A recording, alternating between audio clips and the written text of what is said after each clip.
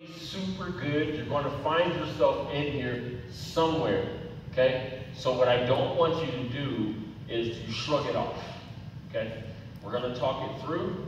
You're going to see it somewhere. This kind of covers everybody in this one, but it's super, super good, okay? Our title for this day, Jesus Strong 2021, Our Year of Freedom, Unshakable series. Jesus. He's unshakable.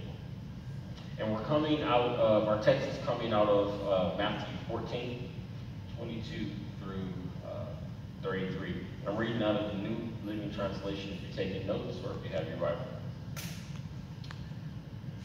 It reads thus.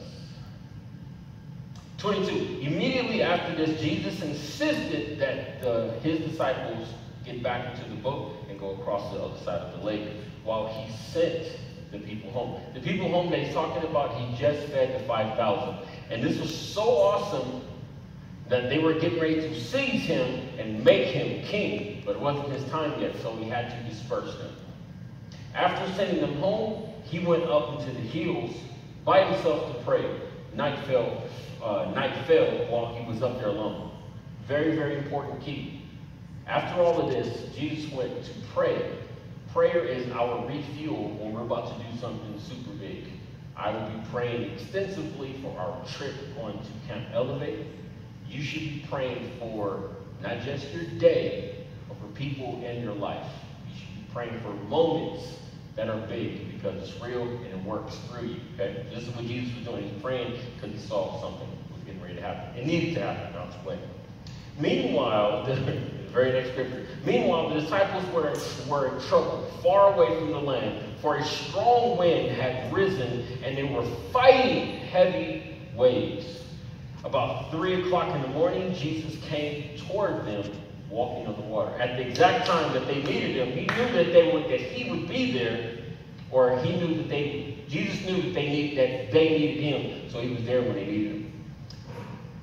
26. And when the disciples saw him walking on the water, they were terrified. In their fear, they cried out, "It's a ghost!"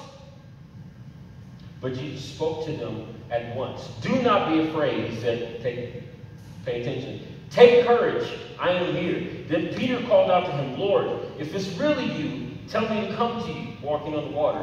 "Yes, come," Jesus said. So Peter went over the side of the boat and walked on water towards Jesus. But when he saw the strong winds and the waves, he was terrified and began to sink. "Save me, Lord," he shouted. And immediately, Jesus reached out and grabbed him. "You have so little faith. Why did you doubt me?" said Jesus.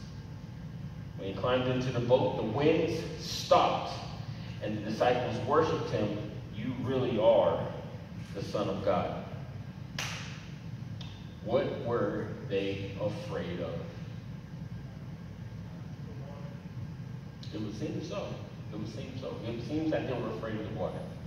But you know this is going to get deeper. So while they were fighting, Jesus came to them, walking.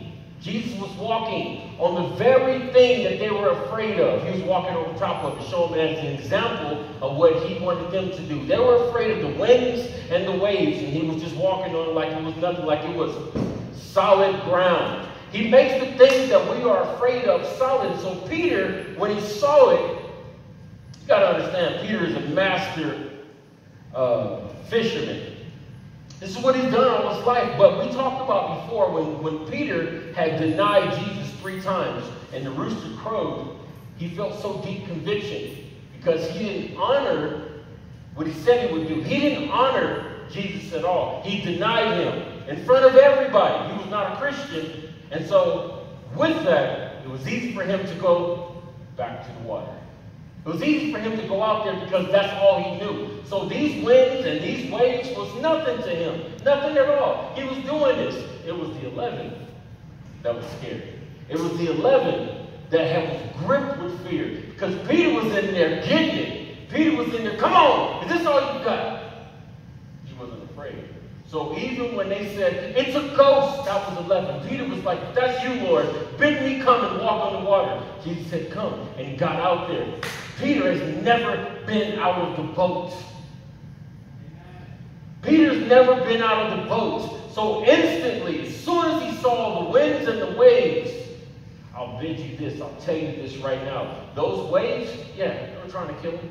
They were trying to kill him. They were trying to kill the hope that they had inside of them. They were trying to kill the word that Jesus had put inside of their ear and got down to the heart. It was coming immediately for the things that God had invested in them.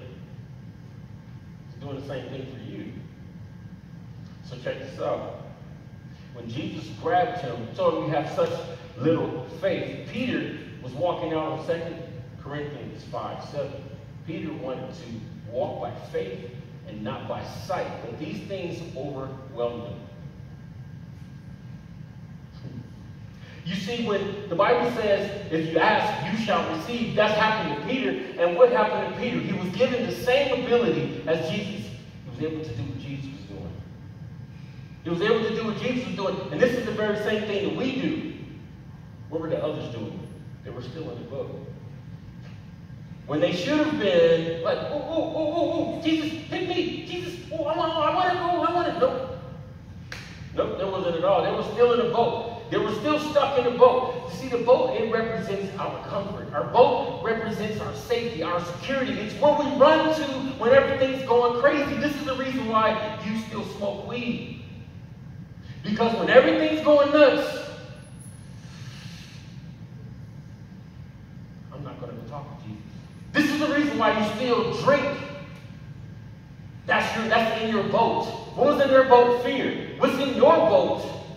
Maybe it's anger. I know some people that stay angry. I know some people that you say something to them, they have no understanding at all. All they have is anger. All they have is getting in your face about it. This is in the boat. This is in people's boats. Maybe it's your material possessions. Maybe when you're having a bad day, instead of going to pray, maybe you have a bad day, and instead of getting to your word, you say, you know what, I got a nice truck. You know, I got a bunch of friends, and I got a bunch of likes, got a bunch of followers. I'm good. This makes me feel better. This was in the boat. This is what they lean on instead of Jesus. This is how they stay in the boat instead of stepping out of faith. Maybe it's your boyfriend. Maybe it's your girlfriend. Maybe you put more emphasis on your relationship with them than your relationship with God. And you got to do ungodly things to keep it. You staying in the boat. This is all in the boat. This is the stuff that I'm calling on. This is the stuff that Jesus is calling for us to walk out in the water. Done the right way, most of these things are wrong, folks. Okay?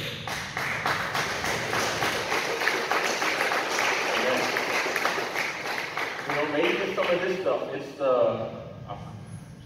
Maybe it's some of this stuff. Maybe it's the FOMO. Maybe it's the fear of missing out, to where instead of coming to 180, folks, now you guys are all faithful. It's the ones that are not in the back, all the missing chairs. The ones that you ask, you want to come to church? They're like, no, I'm cool. I'm all right. You still do that, man? It's the fear of missing out. I'm going to stay here, bro. No, I'm good. I'm not about all of that. Maybe it's the FOGI. It's the fear of joining in. Because if I really show that I'm a Christian and I love God, they don't call me soft. But if I really go down the stripes and I feed the homeless and I put my arm around and pray, I'm going to really look like a Christian. Maybe that's not what you want to do. Maybe you want to look so tough by yourself in the boat without Jesus, because Jesus is not in that boat. He's not in that boat all selfish like. He's not. Maybe it's the joy of missing out. y'all keep going, where? Camp. All right, bro. I'm going to be here, homeboy. No, I'm not about that life. I feel good. I'm not, I'll get to Jesus one day. I made up this one. Hopefully it goes. It really says fun feet, but I'm going to call it phony. It's the fear of fitting in.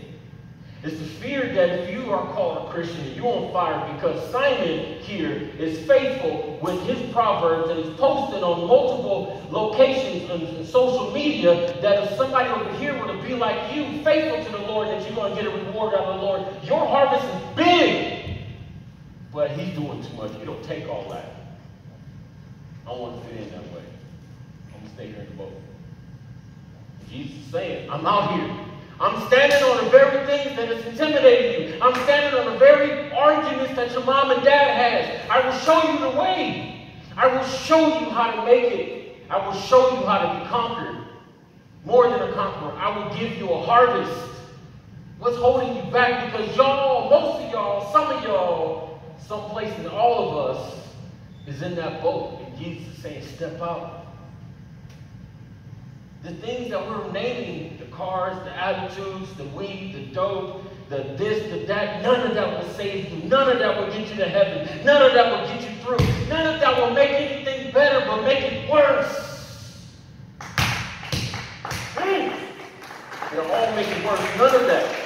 You see, the boat represents our comfort. The boat represents our safe place. The boat represents the world. And the winds and the waves were coming to push us down, push Peter down into the world, out of the unshakable kingdom of Jesus Christ, into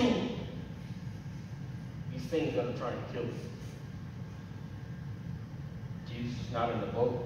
He's called us to walk on top of our fears, walk on top of our doubts. Because what happens when we're in the boat with all of these things, we end up saying things like, I don't know if all this is true. I don't know if Jesus is real. I don't know if God is in me. I don't know where God is when all this craziness is happening. What is he doing? But you have yet to open your Bible. You have yet to reach out. You have yet to pray consistently until you feed. Your spirit is telling you something.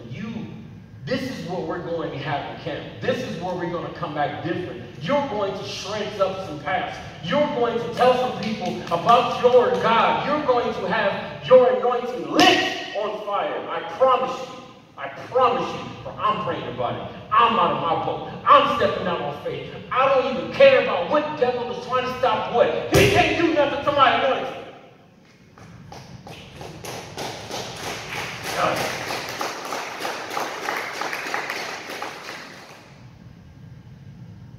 The winds and the waves of our friends cause most people to shrink back. I still feel it. I'm a grown person. And there's somebody in my life that reached out and I was like, you are what?